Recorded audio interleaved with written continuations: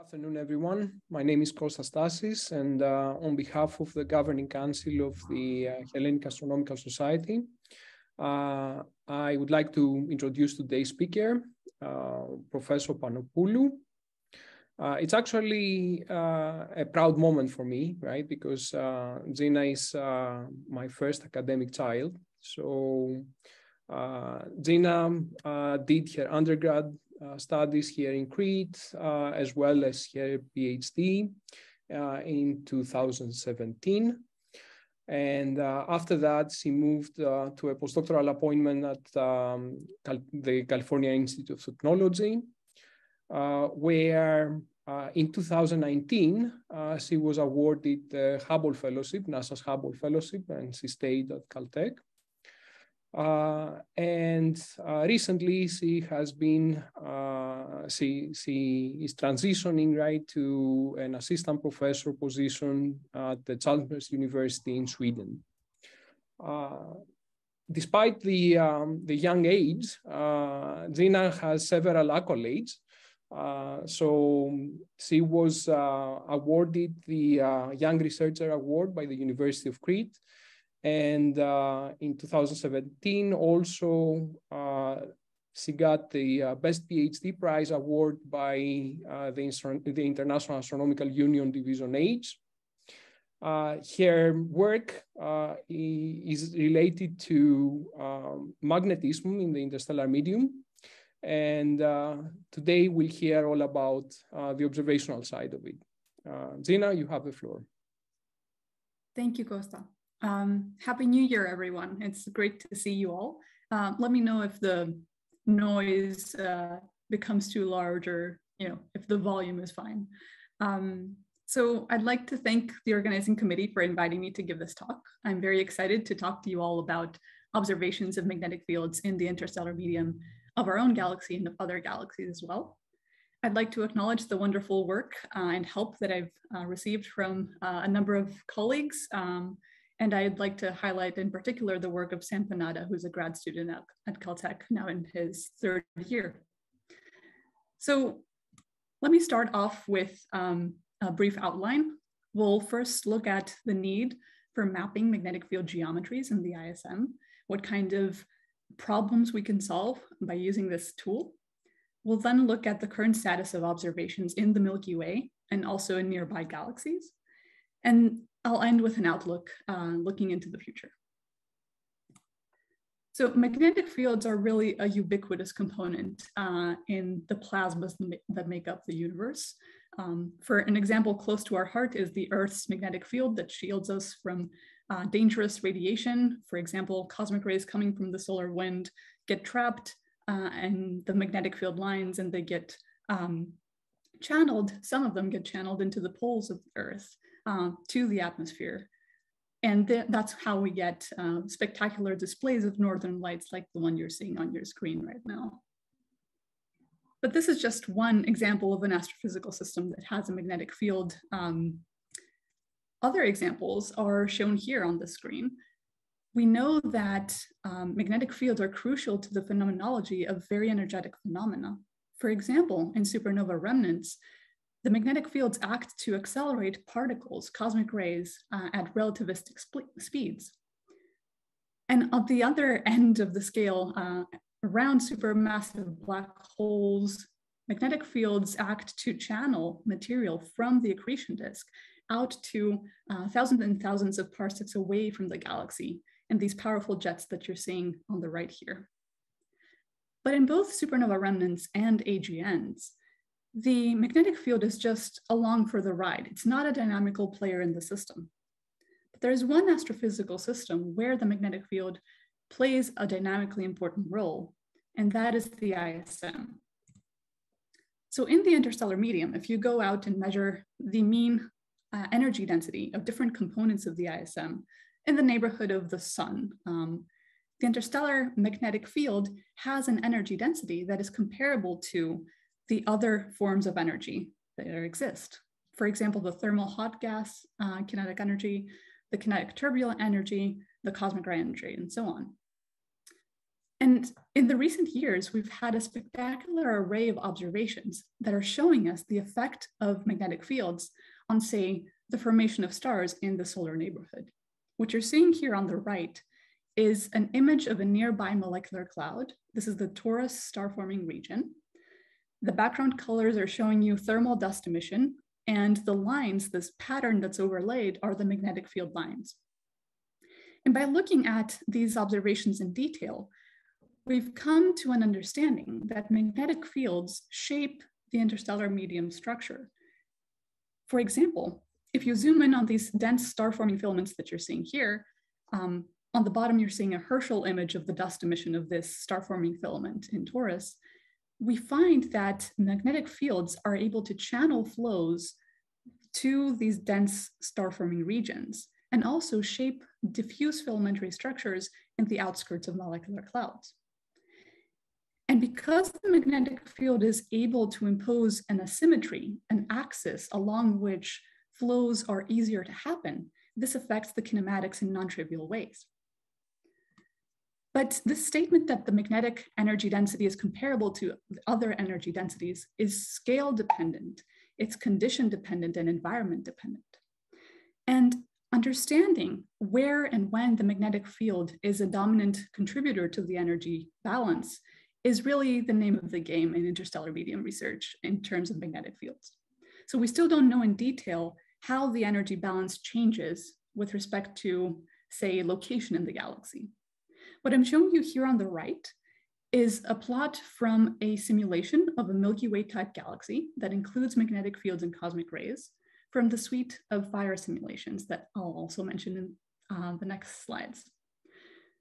The y-axis is showing you the pressure of different components of the ISM, and the x-axis is the gas density. So at the solar circle, within the midplane of the galaxy, it turns out that different lines, different components of the ISM cross. So for example, you can see the green dot dashed line shows the pressure of the cosmic rays. These are the cosmic rays of order a GeV that contribute to the bulk of the energy density in the ISM. And this cosmic ray pressure is more or less flat with volume density. At the same time, the thermal kinetic energy is down here in this dotted line and rises at about, to meet this cosmic ray line, at about a few particles per cc for this simulation. And that density is also where the magnetic pressure comes to meet the other two lines, which is the solid orange line that you're seeing here. But you can see that if we move to higher densities or lower densities, the energy balance is going to change. So we need observations to be able to constrain, as a function of density, as a function of environment, as a function of location in the galaxy, or even galaxy type, how this energy balance plays. And in order to probe this energy balance between the magnetic energy and other energy densities, the best way we have is to look at the geometry of the magnetic field. So the geometry of the magnetic field holds a number that we can actually connect to for understanding this energy balance. And this number is the Alfvén number shown here. This is really just the ratio between the RMS velocity fluctuations and the Alfvén velocity, which is the speed at which magnetic perturbations propagate in the ISM. So this is a measure of the balance between the kinetic energy in turbulent motions and the magnetic energy. And if you take an idealized setup, assume that your gas is cold and isothermal in a periodic box, and set up a turbulent initial condition with a magnetic field, depending on the strength of the magnetic field that you input, you end up with a very different result. The top panel here on the right is showing you a simulation with a magnetic field that's initial conditions are strong. So it's dominant compared to the kinetic energy. And in this case, the magnetic field lines you can see are straight and parallel. These are the black lines that you're seeing overlaid on the density image. The other extreme is when the magnetic field is input as subdominant to the kinetic energy. So here, in this case, the magnetic field lines that are overlaid in black are jumbled and tangled. So you can see how the amount of order in the magnetic field is a probe of how important the magnetic field is compared to, in this case, kinetic energy in turbulent motions. So by looking at the geometry of the magnetic field, we can infer things about the energy balance between the different components of the ISM. And by mapping the geometry, we can solve even bigger questions. So I'll give you 3 examples of big questions we can solve by mapping in detail, as a function of scale, the structure of the magnetic field. The first question we can look at is understanding the evolution of the magnetic field itself.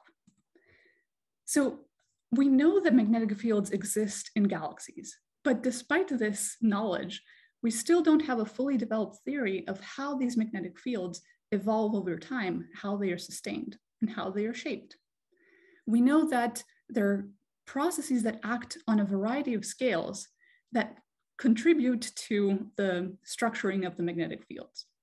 On one extreme, on kiloparsec and more scales, we have global processes like galactic rotation.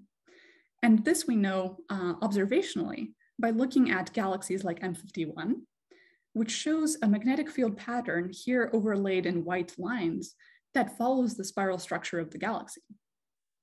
On the other regime, on the other end of scales, on scales of hundreds of parsecs or less, stellar feedback is another process that acts to shape the magnetic field in the ISM. For example, here you're seeing a nearby superbubble, the Orion-Eridani superbubble, here in the Milky Way, where the magnetic field lines are draped around the surface of this cavity that's been carved by the action of massive stars. So by mapping the magnetic field geometry in a range of scales, you can see how the different components that act in the ISM have shaped the magnetic field and the energy balance. The second question where mapping magnetic fields is important is in cosmic ray physics. Now, cosmic rays come in all different varieties. They span lots of orders of magnitude in energy.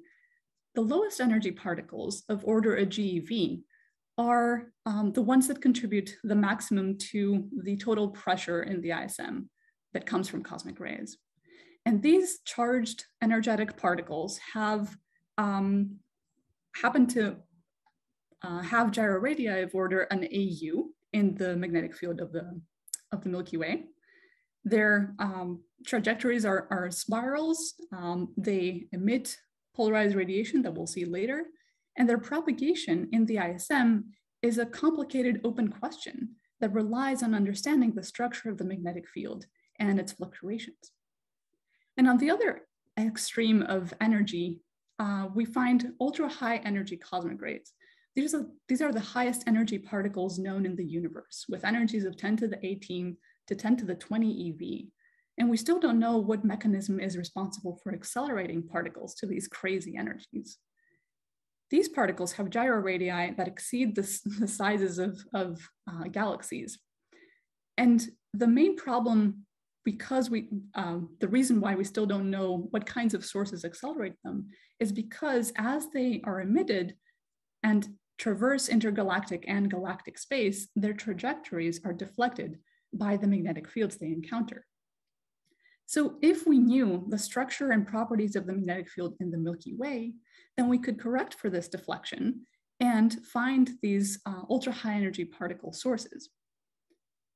And the final question, where mapping magnetic fields in detail in the ISM is important, in particular in our own galaxy, has to do with cosmology and the cosmic microwave background.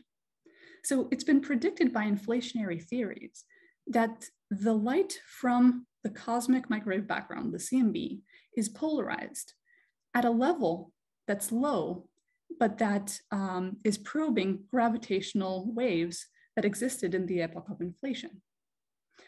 To measure this very faint pattern of polarization in this light from the Big Bang, we need to solve a difficult problem. And this problem is to separate the emission that comes from the early universe from the emission that comes from our own Milky Way's magnetic field. Here on the right, I'm showing you 2 maps at microwave frequencies of 2 different emission mechanisms that are produced within the Milky Way due to its magnetic field. The top shows you emission from polarized dust, and the bottom shows you emission from synchrotron. Now, mapping magnetic fields in our own Milky Way in 3 dimensions has proven crucial to be able to accurately model this foreground emission and subtract it from the cosmic microwave background. So for all these reasons, we are very excited to try and map the galactic magnetic field structure, not only in our own Milky Way, but also in other galaxies. And now I'll just briefly mention how we're able to observe the geometry of the magnetic field, and we'll delve into what the observations are telling us for the Milky Way. Then we'll look at nearby galaxies.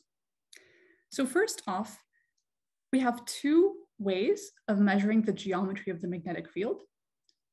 The first method is through synchrotron emission. The cosmic ray electrons that I mentioned before spiral around magnetic field lines and emit polarized radiation in a direction that's perpendicular to the projected magnetic field on the plane of the sky. The intensity of this polarized light is an integral along the line of sight of the magnetic field strength, the component that's parallel to the plane of sky, to some power, multiplied by the density of the cosmic ray electrons.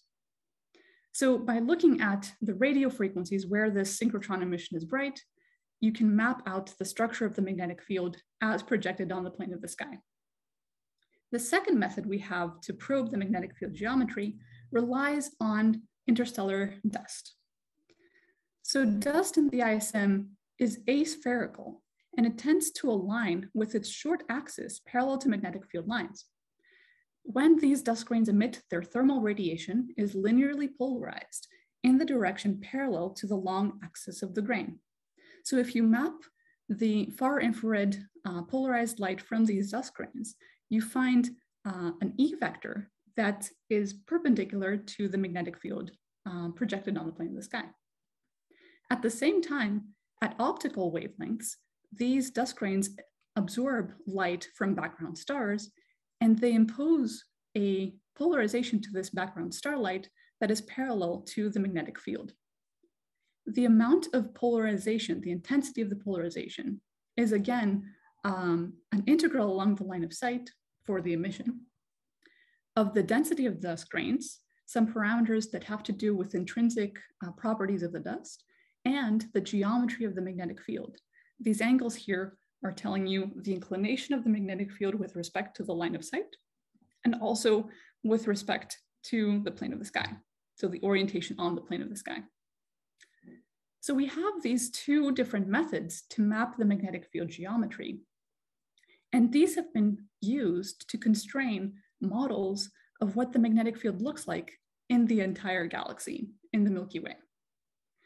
But we have a situation where the models that we have disagree, and disagree fundamentally. Here I'm showing you 3 of the most popularly, most used models of the Milky Way's magnetic field.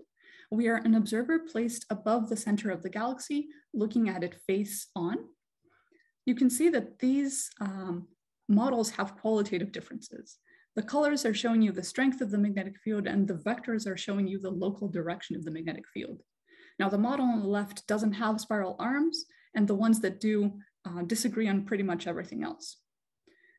Now, the reason why we're stuck with these very uncertain models of the Milky Way's magnetic field is because we've been using limited data for constraining these models.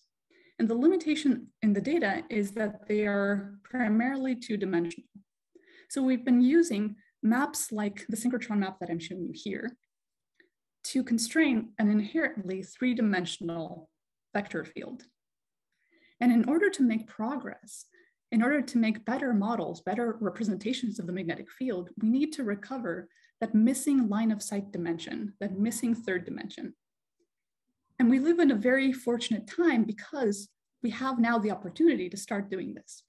And the opportunity comes in the form of starlight polarization. Now, I mentioned that the same dust grains that produce polarized thermal emission are also responsible for the polarization of stars. And over here on the left, I'm showing you a 2-dimensional map of the magnetic field projected on the plane of the sky as traced by individual stellar measurements. The polarization angle of the stars is shown with these white lines, and this is the magnetic field that we trace for each sightline.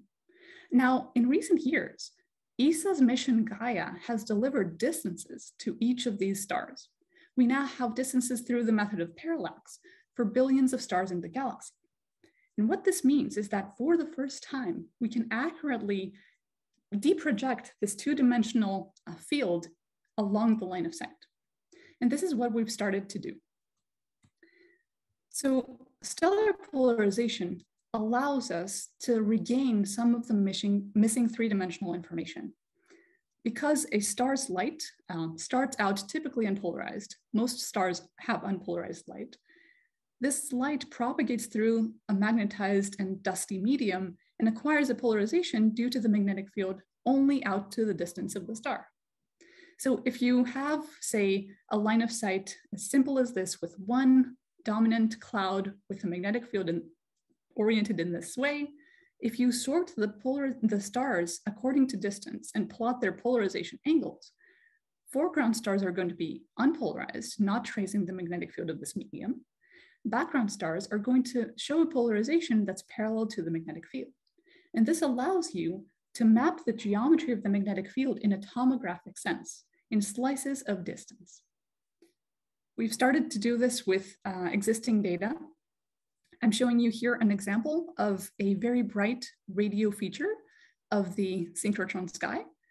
The feature is known as the North Polar Spur. Most of you must have heard of it.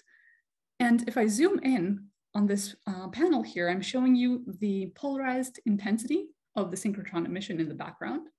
The red lines are this two-dimensional observable of the magnetic field. They're showing the magnetic field direction inferred from measuring the polarization of synchrotron. And the yellow lines are showing you individual stellar polarization data. So by comparing the stellar polarization with the synchrotron, we can ask and answer questions like, where along the line of sight is this emission coming from? Where is this magnetic field orientation located? So we did this by comparing the polarization angle of the stars, theta star, to the polarization angle, the magnetic field angle inferred from the synchrotron, which is phi here, as a function of stellar distance. You can see at small distances, the angle differences are large, but as you go to 100 parsecs or more, the two angles, the two magnetic field tracers align. And what this means is that this emission that we're seeing, the synchrotron emission, its polarization is arising from a structure at about 100 parsecs. And after that, the magnetic field direction doesn't seem to be changing much. But of course, not all sightlines are going to be as simple as this, as having only one dominant component of the magnetic field. So we want to generalize this. We want to look at sightlines with an arbitrary number of clouds, with different orientations in each cloud. So let's take this a level up in complexity and look at a sightline that has two clouds that overlap on the plane of the sky. In this case, stars that are nearby, foreground to both clouds, are going to be unpolarized. Stars that are in between the two clouds will only show polarization due to the first cloud, and stars that are behind both clouds will show a polarization due to the combined effect of the magnetic field in cloud 1 and in cloud 2. And in the diffuse ISM, we expect that the polarization parameters, the Stokes parameters that describe the magnetic field properties, are piecewise constant functions of the distance from the Earth. We've demonstrated this tomographic technique in a first application back in 2019 with real data. And recently, Vincent Pelgrims from the University of Crete has developed a fully automated Bayesian methodology to solve this problem for an arbitrary number of sightlines. So I'll be showing you the results from this pathfinding survey, where we were able to decompose the magnetic field orientation as a function of distance for a particular sightline that looks a lot like this cartoon. It has two clouds along the line of sight. Along this sideline, we measured the polarization of hundreds of stars in this small circle here, and also in a neighboring region. We used RoboPol, which is the workforce instrument from Skinnacast, measuring polarization of stars for over a decade now, or almost a decade. We measured these polarizations of the stars, and the star distances range from nearby to out to a couple kiloparsecs, probing the inner halo, the transition between the midplane of the disk and the outer parts. So the tomographic decomposition shows us this result. On the left, I'm showing you the column density of the nearby cloud as traced by H1, neutral hydrogen emission. And overlaid, I'm showing you the orientation of the magnetic field that we observe from this tomographic method using the stellar polarizations and Gaia distances. And at the same time, this faraway cloud that is in the same region of space projected on the sky, but much, much larger distances, has a magnetic field orientation that we infer from this tomographic method that's 60 degrees off from the magnetic field of the nearby cloud. So by using this method in this very simple isolated example, we're able to map the orientation of the magnetic field out to 1 kpc above the midplane of the galaxy, out to the transition between the disk and the halo. We would love to do this for not just for one sideline, but the entire sky, but we are limited by the available data. So here I'm showing you the current status of how many stellar polarization measurements we have in the optical as a function of sky location. This is a galactic coordinate map. So midplane of the galaxy is in the center. And the colors are showing you the number of polarization measurements we have for each pixel of this map of the sky. Gray means there are 0 polarization measurements. Black means there is 1, etc. And you can see that most of the sky has less than 1 stellar polarization measurement. But in order to do this tomographic mapping, we need hundreds of stellar polarization measurements. And in order to do this, we need a survey. And that's where the PASIFI survey comes in. PASIFI is a survey that's planned for the next few years. It's led off from the University of Crete by Kostas Stasis, and it's a collaboration between a number of partner institutions. Our aim is to map the optical polarization of stars first in these half of the sky areas that I'm showing you in dark. So with PASIFI, we'll be able to have millions and millions of stellar polarization data available. If you haven't heard of PASIFI, and even if you have, I urge you to go look at our website and explore all the amazing science that we'll be able to do. The amount of data that we expect is just tremendously exciting. Here I'm showing you the number of stars with stellar polarization measurements ever since the detection of starlight polarization because of the ISM in the 40s out to the projected end of the first run of the survey in 2027. And just in the next 5 years or so, 4 or 5 years, PASIFI is going to deliver a 3 orders of magnitude increase in the number of stars with measured polarization that are available for magnetic field mapping. PASIFI is going to run using 2 1-meter class telescopes, one in the Northern Hemisphere at Skinnacast Observatory, and the other in the Southern Hemisphere at South Africa. Both telescopes have committed a substantial amount of time for this survey to happen, and each of them is going to be equipped with a novel, sensitive, high accuracy wide field polarimeter. These polarimeters are called wallops. They are designed by members of the PASIFI collaboration, and what you're seeing here on the left is a 3D rendering of the optical design of the Wallop South polarimeter. The light from the telescope comes in through this beam. The polarization optics over here split the light into 4 separate polarization states that are imaged each on a different separate CCD.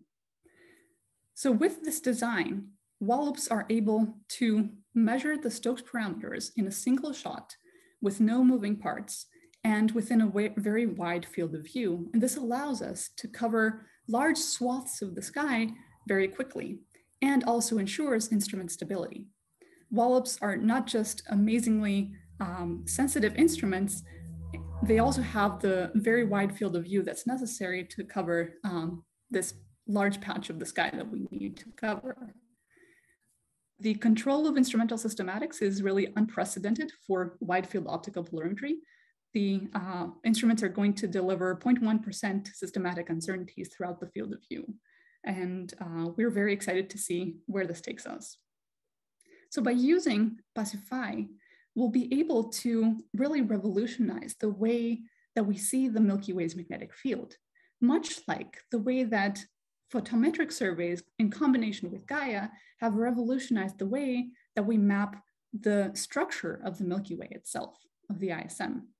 Over here on the left, you're seeing a model that we had for the Milky Way's spiral structure, and on the right is an actual reconstruction based on the photometric data combined with Gaia, where you can see the dust lanes in red highlighting segments of spiral arms around the sun, which is placed at the center. So this kind of 3D reconstruction is what we're aiming to get with using PASIFI data in the next years. But of course, the Milky Way is not the only galaxy.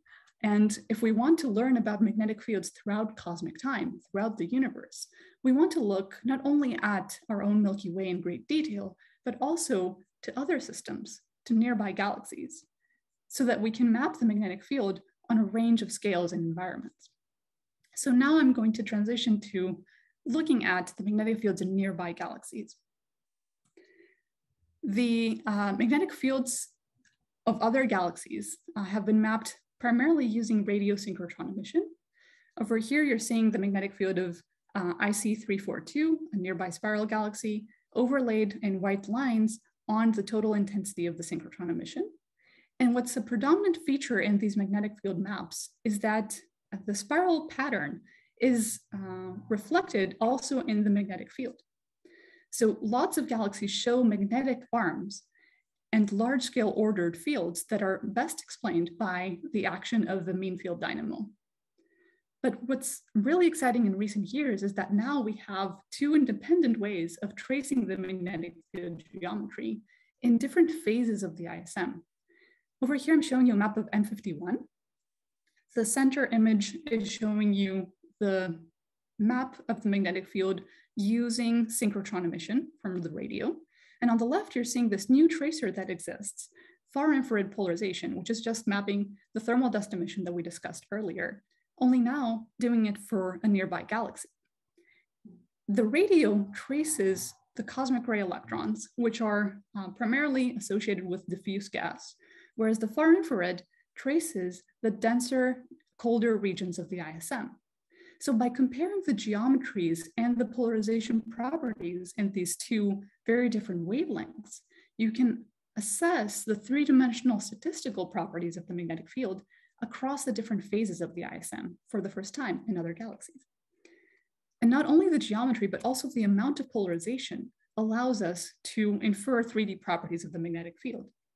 Over here, I'm showing you the polarization fraction of the far infrared emission as a function of column density. And what you're seeing is an anti-correlation. And this is the same data that I showed you in the previous slide of M51. Now, the amount of polarization goes down as you go to denser environments, and we infer that the reason is magnetic fields become more and more tangled as you go to higher densities.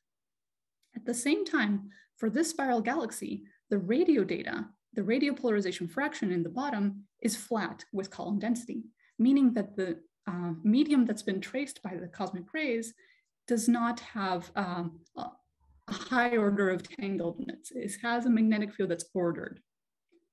But of course, spiral galaxies are not the only kind of galaxy. In fact, most galaxies are dwarf galaxies. And so we wanted to explore how the magnetic fields in spirals compare to that of dwarf galaxies. So what we did is to propose to Sophia to observe the magnetic field in a nearby dwarf galaxy, IC10. What I'm showing you here is the first such map of the far infrared polarization of a dwarf galaxy. The colors are showing you the intensity of the far infrared radiation, and the magnetic field lines are overlaid in white. The scales we're probing here are 50 to 500 parsecs or so. And we can compare this magnetic field geometry that we infer by looking at the radio as well. So here is what we've seen recently. On the left is the polarized intensity for the far infrared. On the right is the radio polarization. And you can see even by eye that the polarized intensities are peaking at different locations in the galaxy. The radio is tracing a hot super bubble. The far infrared is tracing more denser, colder gas. And I can overlay the geometries that we infer from these two tracers on the same image so that you can see that the magnetic field in black traced by the far infrared is different in orientation than these white lines that are tracing the radio polarization. If I choose only the pixels where we have measurements of both the far infrared and the radio polarization, we find that the distribution of the polarization angle shown here on the right is totally different between these two tracers, indicating that the magnetic fields that are being traced are in separate locations, separate phases of the ISM. Not only this, but if you compare the statistics of the polarization fraction for this galaxy as a function of the total column density, or equivalently the total luminosity of the far infrared, you find different statistical properties than the spiral galaxy M51 that we saw before. The radio in particular shows a lower polarization, indicating more tangled magnetic fields than in the spiral galaxy. And the anticorrelation of the far infrared polarization fraction with column remains, but is in detail a little bit different as well. In general, understanding and mapping these statistical properties to actual energy balances in the ISM is a complicated task, and we need simulations to be able to translate what these observables are telling us about the ISM of galaxies. So this is part of what we've been starting to do. There are a number of simulations out there that now include magnetic fields and cosmic rays and follow their evolution with the evolution of an entire galaxy. On the right, I'm showing you one example of a simulated Milky Way type galaxy from the suite of FIRE simulations. The colors are showing you the balance, the ratio between the magnetic pressure and the cosmic ray pressure. And you can see that in this map, the ratio of these two pressures changes with location in the galaxy. We're hoping to use these simulations and forward model them to produce the same observables and compare one-to-one to understand what in detail the statistics are telling us about the ISM and magnetic fields in these media. So I will conclude by telling you that cosmic magnetism is a growing field. There's a lot of observations giving us new and exciting data for magnetic fields in our own Milky Way and other galaxies. And there's an equally important push from the theory side to produce improved computing capabilities and numerical methods to be able to compare with the observations and make sense of them. The next decade is even brighter. We expect even bigger data to come our way with the SKA that's going to be able to detect magnetic fields throughout the universe at very, very early times as well. I would like to briefly mention that we're advertising for a PhD position on interstellar magnetic fields at Chalmers. So if you have a student that might be interested in this, let them contact me, or you can look at the Chalmers vacancies website. The summary of my talk is here. We're excited to map the magnetic field geometry of our own Milky Way and other galaxies for a number of different reasons. There's a lot of data and new methods that are being developed to allow us to create the first 3D reconstruction of the magnetic field in the Milky Way. And we can improve the magnetic field constraints in other galaxies by comparing these new kinds of observables with simulations. And I will end there. Thank you for your attention.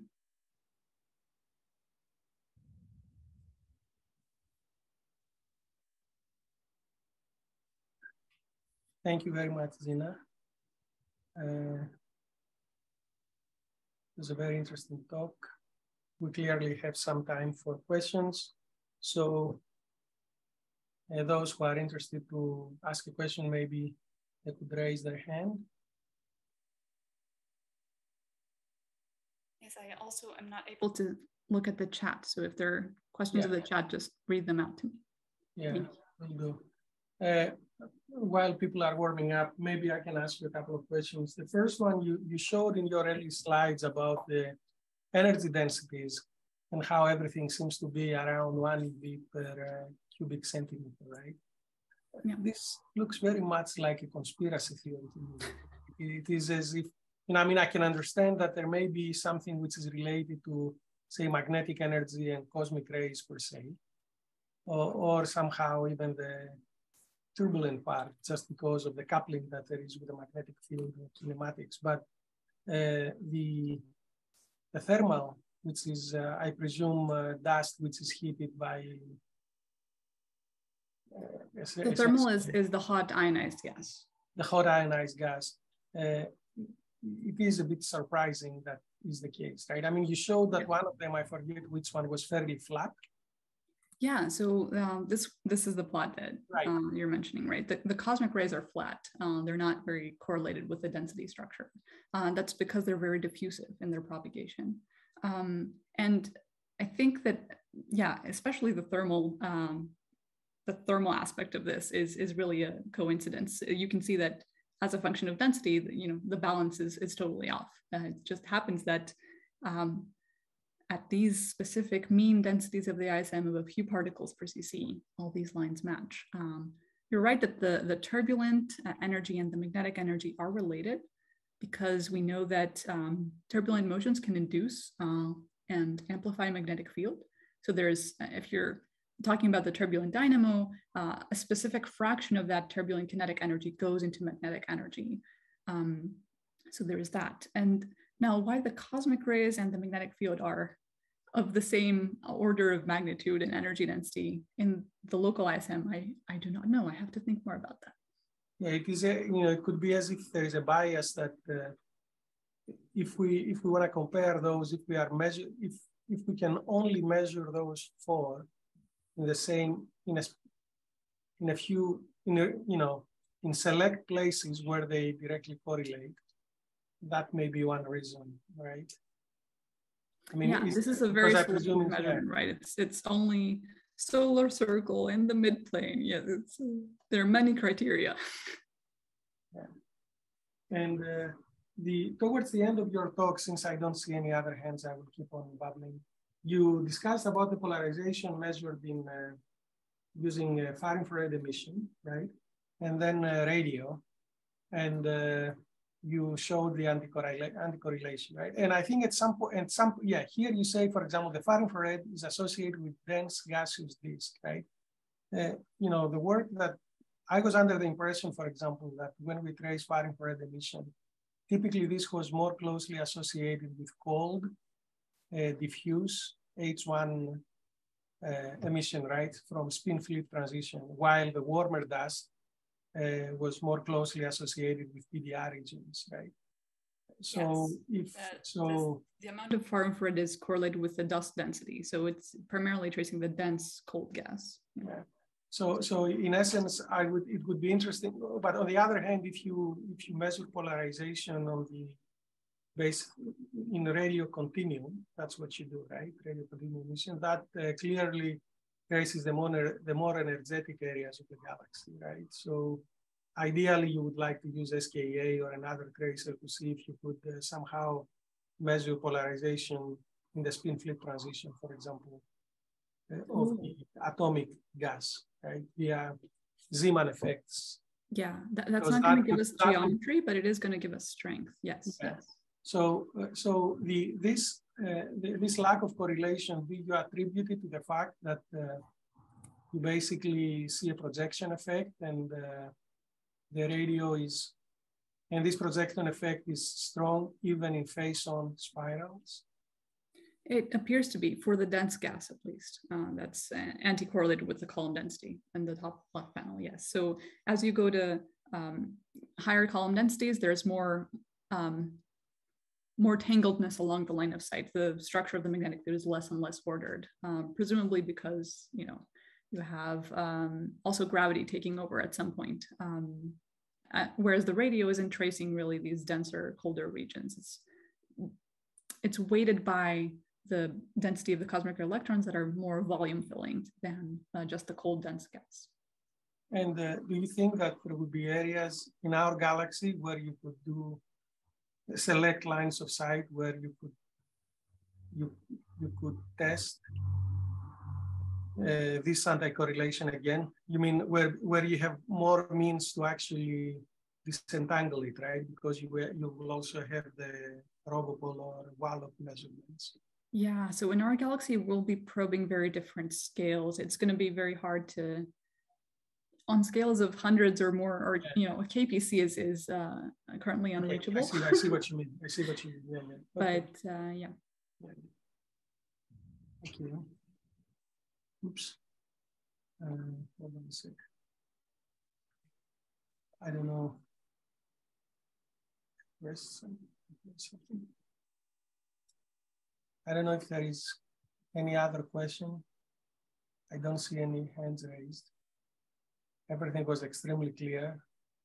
Or just too boring. Or just too complicated. Magnetic fields were always challenging. So. Sorry, I have a question.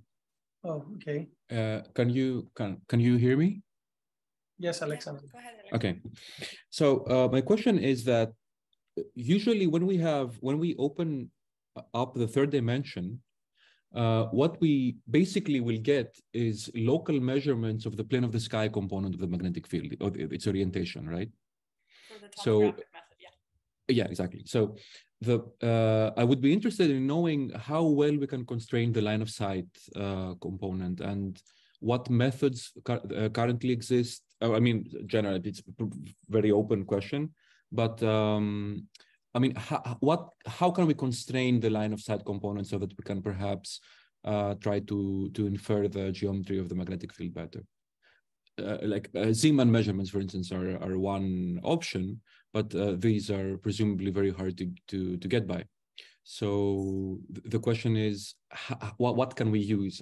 We have Faraday maps. How optimistic can we be about also getting a good approximation of the line of sight component wherever we have local measurements in the plane of the sky? Yes, so you're right. The Zeeman measurement is going to give you the line of sight component of the magnetic field for this dense cold medium that's also traced by the dust emission and the starlight polarization. The Faraday rotation is going to trace the ionized medium, so it's a separate magnetic field, presumably. If we take at least the other galaxy results, we're seeing that the magnetic fields in the two different media can be very different. So if you want to trace the line of sight component in the cold medium, Zeeman is your best bet, but as we know, Zeeman is very hard to measure. So you can have some incomplete information from the stellar polarimetry or the dust emission, because there's this dependence of the polarization of this mechanism on the line of sight inclination. So in principle, in the diffuse ISM, if you don't have tangledness along the line of sight, the amount of polarization is going to trace how inclined the magnetic field is with respect to the plane of the sky. This inclination effect is also wavelength dependent, and I can talk more about that offline if you want. So in principle, I think that looking at multi-wavelength observations of the stellar polarization can inform you about the inclination of the magnetic field. You don't get a direction, you don't get a point, but you know, it's not a vector, it's still a segment, but at least you have some extra information on the 3D vector there. Did that answer your question? Yeah, it did. Thank you very much. And also thank you for your talk. It was very interesting.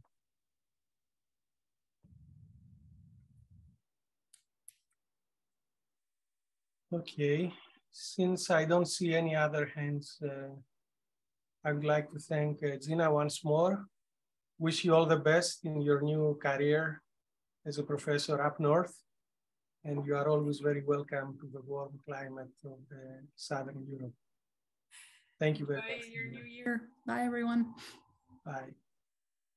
Bye.